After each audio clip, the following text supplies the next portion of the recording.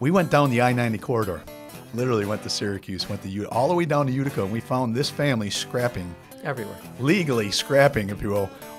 So it's not just Monroe County. It was literally down the I-90 corridor. We stopped at Utica.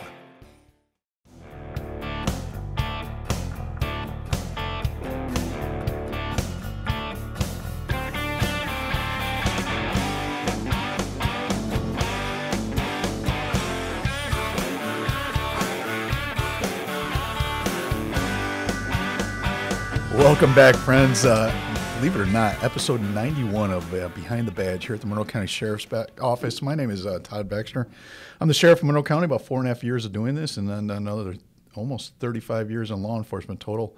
You know, we have people, I call them serial larcenists, that are out there just committing crime after crime after crime, larcenies, stealing other people's products, if you will, and refusing to stop, and we cannot detain them. And sometimes it's addiction. They may be out of control. Other times it's just pure greed. And with that subject, we just did a podcast here last week on these serial larcenists, and in particular on catalytic converters. And the conversation came up, well, if the scrappers would just stop buying them, people would stop stealing them. So with that, we decided to have a conversation with someone that's been in the industry for years and years of scrap metal. That's Mr. Robert Frank. Rob, how are you? Very good, thank you. Good. Robert, Bob, what do you want to be called? Bob, perfect. So, Bob, how many years have you been in the scrapping industry in the family? I'd say over 50. Wow, it's incredible. And you're third generation. Correct. So I think you know a little bit about the metal industry. Yes, I'm still learning. Still learning. Everybody is, right? Absolutely. And then your son, I believe, is coming in. My son is, yes, he's right behind me. Well, it's an amazing thing, you know, as I got to realize the problem with catalytic converters as sheriff, and then started diving into the metal industry. Just conversations between you and I have been so profound, so much learning to be done here. Go back to the catalytic converters. You know, one of the arguments we get in all the time is if scrapyards would stop buying catalytic converters, criminals would stop stealing them. And let's just set the table here. Right now in Monroe County, we've had over 1,000 catalytic converters stolen just this year.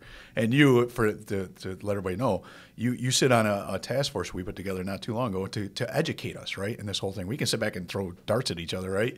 But as we're trying to do with this episode is get people educated first of what's really occurring in the metal industry and also what's occurring with the catalytic converters.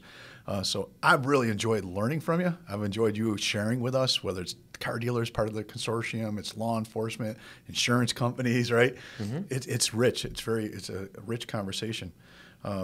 So let's go back to the catalytic converter. So we got a picture here. That's a catalytic converter. People have heard of them, I'm sure by now, but if you didn't know what one was and you never snuck underneath your car to look at it, why'd they come about first of all, and then we'll talk about what's in them. To minimize air pollution. Right. So if we go electric, they won't be around anymore. Right. So this is all the combustible engine creating air pollution. Yes, this is filtering some of it out. It filters out the exhaust. It keeps our air cleaner. Correct. So it looks like a piece of junk. It doesn't look very expensive. It doesn't look like it's worth anything. It's rusted like the muffler and everything else. So what about that? The outside is a magnetic, a 400 series stainless. Okay. Very low value. Gotcha. That ends up going, and it gets shredded and remelted. But the valuable items, there's 3 items inside that converter, which is rhodium, palladium, and platinum. Okay. Those are precious metals. There's common metals, precious metals. Right. And so those are very expensive. Everybody knows platinum. They think, oh, that's probably gold and platinum are the most expensive. No. Really? Palladium and rhodium is the most expensive of all. More than gold? Yes. What we think? Many really? times, yes. Yeah, wow. Think about that. Yeah.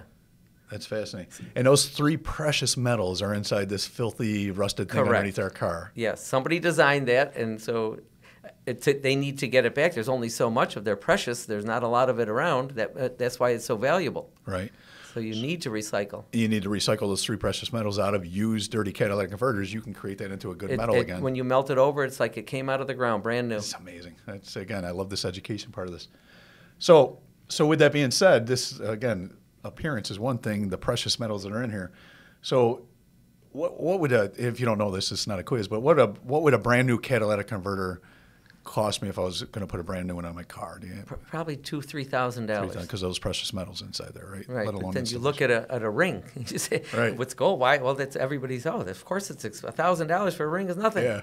Yeah. But you got metals in here worth more than that gold. Am I Correct. Right. That's all right. So the $1 million question we get all the time. All right. So if the scrapyards these are being stolen by the thousand, right? If the scrapyards would stop buying them, the criminal element would stop stealing them. So if there was gold in something and a scrap guy didn't buy it, that gold has a value. Someone is going to seek it out and buy it. So you create like a black market or something that people are going to sell them because it has value. Right. That anything that has value, people are going to. That's what they're trying to get money out of to buy whatever, whether it's drugs or just for money. It's that you can't stop that from being. Because if people need it, they're going to offer more money. If the harder it is to get it, that's what creates the fluctuation in pricing, supply and demand. Right. A principle of economics. Yes. Simple as, and so you take these metals. I'm going to steal them. They're precious metals. The value of them has gone up significantly in the last couple of years. Because when it's hard to get a hold of, they up the price. The price is up. Right. Economics 101. Yep. So with that being said. So we have, let's say in Monroe County, we have 10 scrap yards just for our discussion, right? Mm-hmm. So I'm a criminal. I'm going to go out and cut that with the Sawzall. Probably take me a minute. Get that off and in your car, possibly. I'm going to take it somewhere. So all the scrap yards in Monroe County say, no, we're not buying any more catalytic converters. So what? Then they go to the next county. So what? Eventually, somebody is going to buy it. Someone's going to buy it, right? Right. So then you get a middleman who does the transportation. He buys them and he takes his profit out. But you can't stop it. Yeah. Because supply and demand. Correct. Right? Yeah, it's a principle of economics. We've been trying that in the reverse with drug trades for years, right? I mean, if we just shut off the drug supply, as long as there's a demand, right? And that's the point I learned a lot because at first I'm just like everybody else. I'm just going to go to my scrap yards in Monroe County, declare I'm the sheriff, and they need to stop buying catalytic converters today. What we found is that's not. We have one family here in Monroe County, and we've arrested them several times. It's a whole different subject, this repeat offender thing with criminal justice, and we're going to address that hopefully with our legislators. We've been screaming. But where I was going with that is we did a point-in-time survey of catalytic converter thefts in Monroe County, and one of the things we found is catalytic converter thefts in Monroe County are underreported by a third. That means almost a third, probably more, of the people that have their vehicle damaged aren't reporting to law enforcement for one reason or another, insurance, or they take care of it themselves or whatever. Yeah. But the other thing that we found very profound is, so we looked at you guys, right? We looked at scrappers here in Monroe County. What's up with you guys? Are you being honest with it? Are you being truthful? I'm a cop. That's what I do. And so our hypothesis was just like you're saying. So if we did everything right in Monroe County, they're still going to take it to Erie County. They're still going to take it to Cattaraugus County. They're still going to take it somewhere. They'll take it to New Jersey. If it's worth money, they're going to take it somewhere. It'll go to California, wherever. It doesn't matter. It's just the transportation issue. So our point-in-time survey with this family, this repeat offender family that I'm very pissed off about, I cannot detain them. We've arrested them probably 9 times since the last January. Thousands of dollars of damage. We went down the I-90 corridor. Literally went to Syracuse, went to all the way down to Utica, and we found this family scrapping everywhere, legally scrapping, if you will. So it's not just Monroe County. Correct. It was literally down the I-90 corridor. We stopped at Utica. I mean, we couldn't go any further. It was taking man-hours and man-hours. I'll give you another fact. If we were offering, say, a converter in Syracuse is worth $250, and all the dealers in Rochester were paying $150, mm-hmm. They're not going to be brought to Rochester. They're going to Syracuse. Yeah. Because it's paying more money. Sure. It's amazing. So what? So let's be frank, right? No pun intended with your name. There's an industry, right? And you guys have some control over it. We have some control over it, law enforcement, right? We all have a part to control the criminal element of this, not the legal element. And I think everybody just heard how important you guys are to the whole economic structure of our community, let alone the manufacturing community and everything.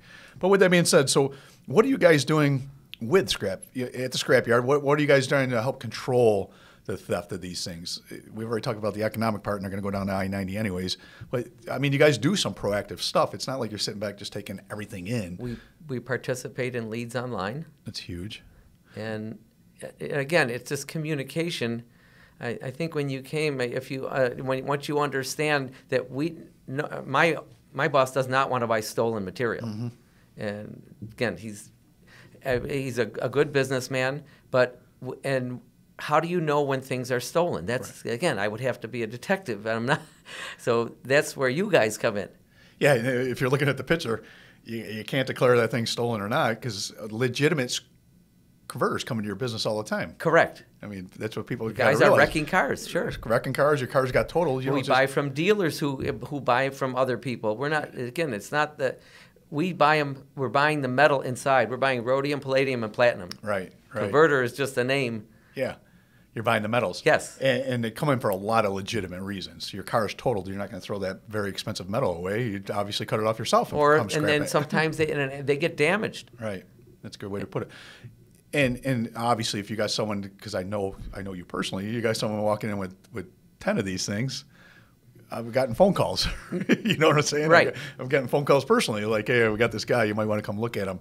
But leads online, we just kind of skimmed over that. That's a computer database we use in law enforcement. When scrapyards that participate, and you do, that's phenomenal. You know, when someone comes in and sells a catalytic converter to you, you put that information. Todd Baxter walked in, this date and time, sold me a catalytic converter, sold me 2 catalytic converters. And we know, every patrol officer can tell from their car computer that Todd Baxter was just in there scrapping a catalytic converter. So if I'm down the street taking a report, it's getting easier to put those 2 and 2 together, as we call them, clues in police work. But if everybody's not participating, right, that's the problem. And that's frustrating with the sheriff. Yeah. We mentioned this consortium I'm putting together. We've got every scrapyard in Monroe County sitting together, and almost all of them are going leads online. That's great. The governor just passed a new law. Hopefully we're going to get some input into that law that force people to use leads online. But as you said, if Wayne County's not using leads online, right? If Ontario County's not using leads online. And the path of least resistance. Exactly. Economics 101.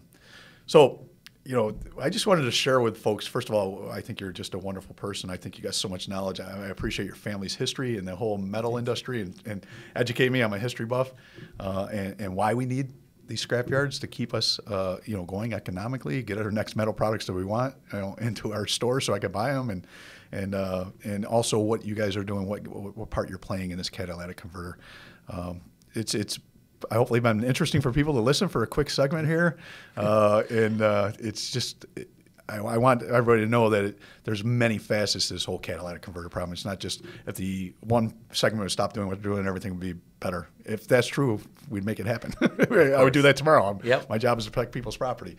But anything you want to add before we? No, I mean, again, if you have any further questions, feel free to ask. I'm available to give you the information that I have. Yeah, and I think it's people to understand that, we formed a catalytic converter task force here in Monroe County. We have law enforcement. We got car dealerships. We have insurance companies. We have legislators. We have, I can't think of a functional group that we don't have, and we have the scrapping industry with us. Does it mean there's not a scrapping industry out there doing it wrong? Absolutely not. No. We're humans, right? But right. It means that at least we're challenging each other. We're pushing forward with legislation. We're pushing forward with a repeat offender standard. That's what I'm looking for, right? We're pushing forward with industries that aren't doing it right, so they don't take your business away, legitimate business. And so I thought it was important to share, and always great to talk to you. Thanks for joining us. Thank you. I appreciate it. Absolutely. Have a great day. You too.